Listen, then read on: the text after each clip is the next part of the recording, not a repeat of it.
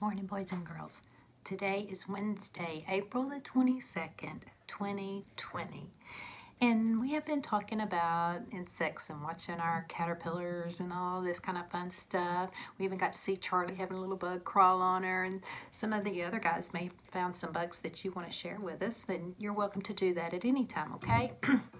But today I want to talk a second about the day that has been set aside as Earth Day.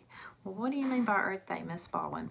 Well, I'm going to read you a little story, and it's not very long, and I want you to listen to it, and then I'm going to send you on a little field trip before we get into our lessons. So this might be a little bit long, but altogether, but things go by pretty quick, okay?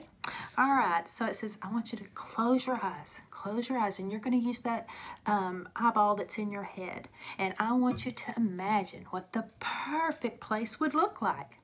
What do you see? Are there trees and flowers blooming in the springtime? Is there a park nearby or a pond where people can go fishing? How about animals, such as squirrels and birds? Do you see those too? Keep your eyes closed. Oh, that sounds beautiful, right? Keep those eyes closed. And now, picture that same picture in your head. But now, the pond you see has trash in it, where no one wants to fish. Instead of the trees blooming and flowers, you just see a bunch of concrete thrown down. There is no park to play in because there is a landfill instead, where they collect the trash. It doesn't sound too inviting for squirrels and birds or even people. This is what could happen in our Earth if we don't do something about it, okay?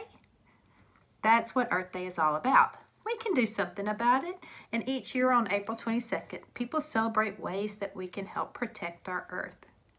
Okay? There was an oil spill a long time ago that caused people to want to take notice and take care of our Earth, okay? The oil polluted the water and it killed many animals that lived in and around it, and so that's why Earth Day was organized. It's to help us learn about how important it is to take care of things and value it for its natural resources. Our Earth gives us things that we naturally get from it. We can't make these things, okay? A natural resource is anything that people can use that comes from nature. Like water, plants, and clean air are all examples of natural resources. People do not make natural resources. We can only get them from the earth, and that's why we need to take care of it, okay? We need to conserve our natural resources.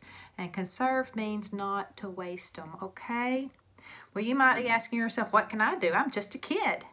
You can do so much to help. You can start right in your own neighborhood or your land around you, just by doing little things, like making sure there's no litter and you don't litter. You can also reuse old things instead of throwing them away, and recycling bottles and metal cans and paper. And I tell you, you guys are really good. You will use old paper to make books back in class and use both sides and all pieces of it. You were really good at that. That's why we always had a mess, right? So if we don't do something, we'll be leaving this earth in kind of a bad shape. And there are many things that we can do to help to keep those land and water and air clean for everyone. In fact, opportunities are endless on how you can be a part of who you're working every day to take care of our Earth. Okay? So those are the things that we're going to think about doing, and think about what we have and what we can do to take care of them, okay? Okay, guys, I'm going to send you on your field trip so you can watch that, and then I'll see you in part 2. All right, bye, guys.